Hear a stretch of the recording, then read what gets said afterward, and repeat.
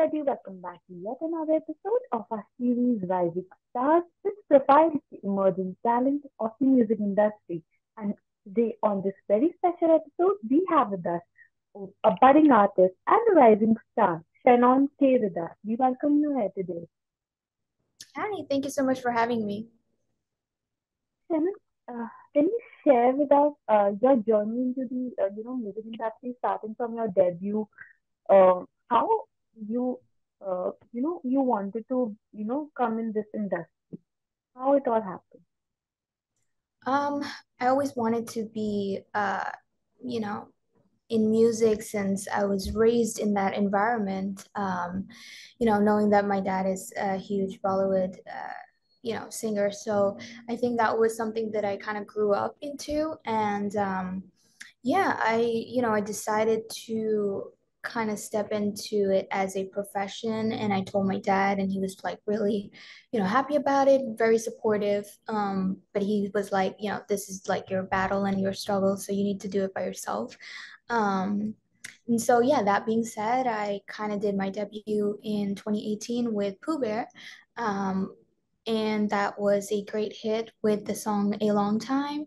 A lot of people really loved it. And I think that was kind of like an encouragement for me to keep going. And, I was like, okay, yeah, people are kind of liking my voice and my style. So yeah. That was great.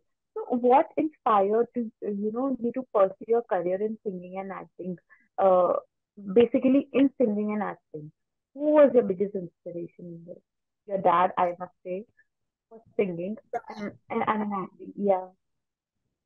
I think like yeah, for sure. Like you said, in singing, my dad has been, my first guru and inspiration for sure.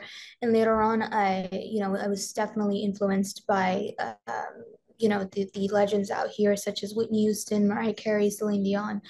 So those all were my musical inspirations. And then in terms of acting, I have, you know, seen like amazing actors on screen, and I think they have influenced me and have definitely inspired me to get into acting, such as Irfan Khan sir, Anupam Kher sir, Govinda sir, and out here in the West we have, of course, Meryl Streep, Johnny Depp. So I think these amazing artists have definitely been an influence in my acting journey. So yeah. Yeah. So, I mean, how do you stay informed and adapted to the, ever-changing landscape of the music business, particularly with the rise of digital platforms and streaming services? How do you, stay connected with that? I am not much of a social media freak. I try to keep things a little private, especially these days when, everybody wants you to kind of like step out of your comfort zone and just kind of like be a bit more, engaged with your audience and let them know what you're up to and stuff. So I kind of have to find the right balance between, things that I want to share with my people and things that I just want to kind of keep it to myself. That being said, I love to kind of just, I make sure that whatever is it that I'm putting out there has a certain message. If not, it's still like a good positive vibe that I'm kind of sending across. And yeah, I mean, I hardly post, but when I do, I'm really glad that my fans are like so, patient enough to like, wait for me to kind of keep working and keep sharing stuff with them. So for example, I have a new single coming out on March 8th, which is like your tomorrow and my Women's Day, tomorrow. on Women's Day. Yeah. Exactly. So yeah, it's all exciting out here, and Tell us just share. about that project more, which is coming day after tomorrow. Tell us about it more. Yeah, it's called Jimmy Jimmy. I'm sure you've heard the iconic, disco song by the king of disco, Mr. Bobby Larry. So I had an amazing opportunity and experience to meet him during his birthday celebration right before his demise. And we had a lovely chat together, and he blessed me, and he was like, I'm gonna definitely do a song with you. Unfortunately, we lost him too soon, and that was something that I kind of wanted to that I was craving for, to work with him. Um, and eventually, his son Bappa, he kind of like, brought me onto this really cool reprised version of Jimmy Jimmy, and I was like, yes, I definitely want to give a little tribute to Papi Uncle, and yeah, and so we made this, we kept the authentic core to to the original song, but we just added a little bit of specks of the modern touch and feel, and even the visuals itself, like we kind of like went back in time. You can see like the disco balls, or a lot of glitters and everything, so it's a true 80s style song, of course, and the visuals, so yeah. So, recently, Shannon, you got an award also, if I'm not wrong. Yes, I did. I won Yeah. the WEA award for So how was uh, the feeling? How was the feeling? the feeling was absolutely unexpected, because to be able to win, for your native song in a, in a different land, in a different country, that are not really fluent to like listening to, Hindi songs or and stuff. So yeah, that was very unexpected, and I was super surprised by it. But at the same time, I was very, thankful and appreciative of the panel, who acknowledged the song, and they really liked it. So I think that kind of, made me realize that music again has no language, has no boundary. Everybody from every parts of the world can really enjoy music. So yeah. Yeah, definitely, definitely. You're very right on that. So, Shan, how do you approach selecting the projects, whether it's the music collaborations or in acting roles? What do you see specifically in that term? For when it comes to like music collaborations, and just the creativity part of it, I make sure that, again, like I said, to have certain impact on the people, on the society, community, and if not, then just giving them something good, because I think we are all sort of in a um, running in a lifestyle where we're just crazy. It's crazy out there, and it's so serious and everything. So just kind of give them a good vibes and happiness and inspiration to whatever is it that they're dreaming of, to continue, uh, following their dreams and stuff. And then when it comes to acting, just sort of, I'm still learning. I kind of recently transitioned myself into acting, so I'm exploring myself as an actress as well, learning a lot of things, watching tons and tons of movies, and doing like workshops and stuff. So yeah, for me, like acting has always kind of been there. It's like the twin sister of music, you could say. So yeah, I think it's just about like the matter of, patience, and obviously a lot of learning to do. Same with music. I mean, these things are like, uh, there's so many things that you still have to keep learning and trying out and experimenting. So yeah. Yeah, definitely, you're right. And I must say, in today's time, if you put your song out there on social media, it's going viral.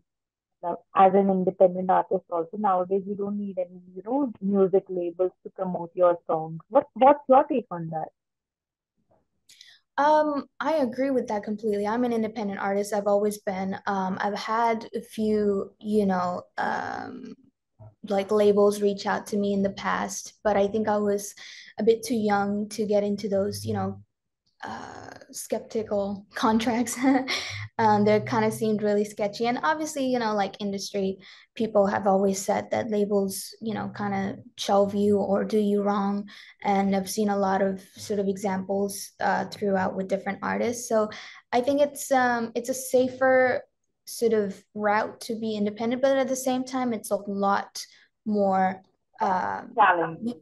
yeah, it's a lot more challenging because everything is now on you. So right from like the marketing to the strategy to like the creativity, now you're not just like a creative part, you're also need to put on your, business hat on, because you then need to kind of like think about what's next and how you're gonna like, put your song out or whatever is it that you're working. So yeah, but I'm so glad to see that, people the audience, and even like, the entertainment business is slowly opening up to, independent artists like myself, and they're acknowledging their talents and stuff. So yeah, you never know like what the future hold. Maybe like probably won't have any labels. Definitely, definitely. It's a bright future for independent artists, I must say. How how has your upbringing, being the daughter of legendary Kumar Sanu, influenced your artistic, pursuit? And I would say, what all you learned from him in terms of it. I have learned so much from him. I have also kind of like you said, my upbringing. So I would definitely love to give a shout out to my mom. Give them both of my parents the credit for it.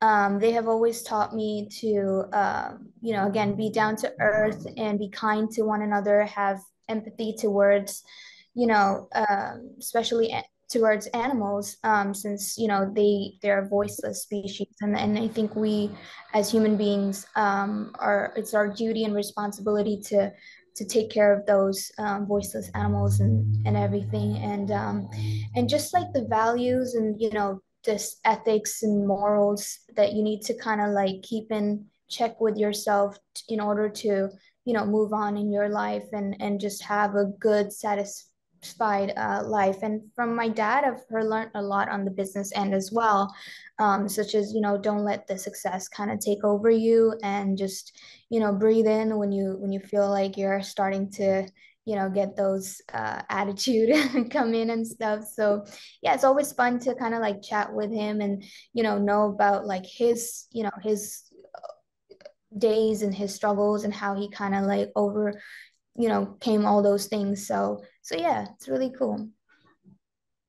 Yeah, definitely. So, what's your take on Bollywood music, the Bollywood industry? Are you planning to, work with some of the Bollywood artists out there? Well, I have worked with a couple of great music producers in Bollywood, such as HR, and I've also worked with Shan Sir, Sonu Sir. We did a great collaborations on this like very beautiful, hybrid kind of song, and so yeah, and I also kind of gave my voice to a couple of like web series as well. I recently did a Bollywood movie called Chal Zindagi, which so I was one of the leads in it, and we had Sanjay Mishra, and all the songs were sung by me. So yeah, I did a little bit of here and there, and I think I'm just sort of again exploring myself and looking for great opportunities. I would love to collaborate with as many artists as I possibly can, because there's always something that you learn from each other. And you get to step into their genre, and they get to step into yours, and it's just the whole sort of vibe of collaborating has always fascinated me. So I'm looking forward to seeing what's there for me in Bollywood. So, what's your favorite Bollywood song, and what's your favorite song that you have sung? Matlab, can we listen to two lines on that? Listening um to. I have, I mean, I gotta mention my dad's song. I really love that song.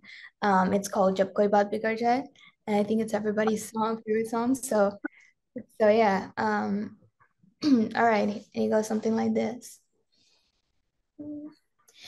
जब कोई बात बिगड़ जाए, जब कोई मुश्किल पड़ जाए, तुम देना साथ मेरा, ओ हम नवा, न कोई है न कोई था जिंदगी में तुम्हारे सिवा, तुम देना साथ मेरा, ओ हम नवा, तुम देना साथ मेरा, ओ हम नवा.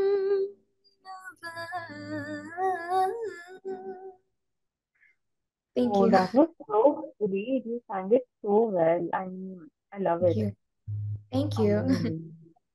So, looking forward, what are your aspirations for your career in the entertainment business, and what all projects are lined up? Tell us about it.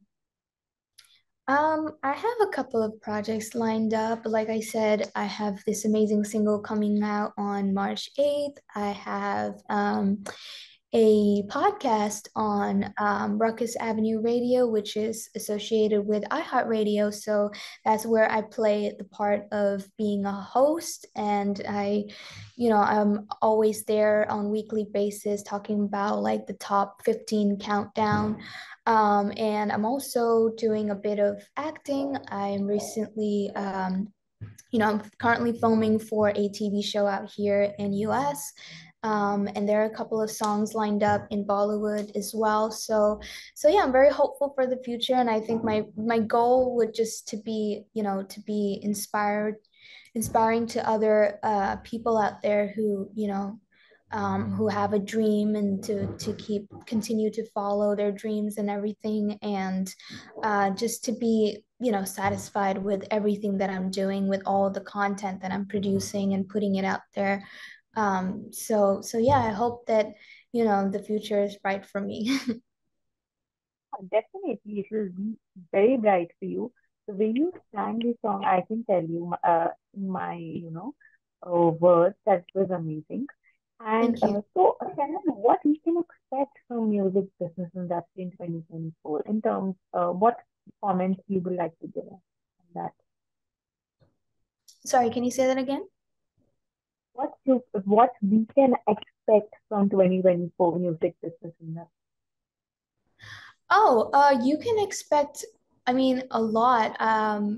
There's I think like my journey is full of like surprises and ups and downs, so I never really keep my and expectations, and I don't think any artist does or should, because it's just it's just a yeah, it's a place where you usually get like the least expected things happens with you, and you just got to be optimistic about it and be open to create, be open to like navigate from one place to another, be open for different opportunities and stuff. So that's what I'm currently in. I'm just kind of like exploring different avenues and routes, and yeah, I hope, I mean, it's just the beginning of 2024, but you never know. It's like the months are going so fast. I'm like, oh my God, we're already in March.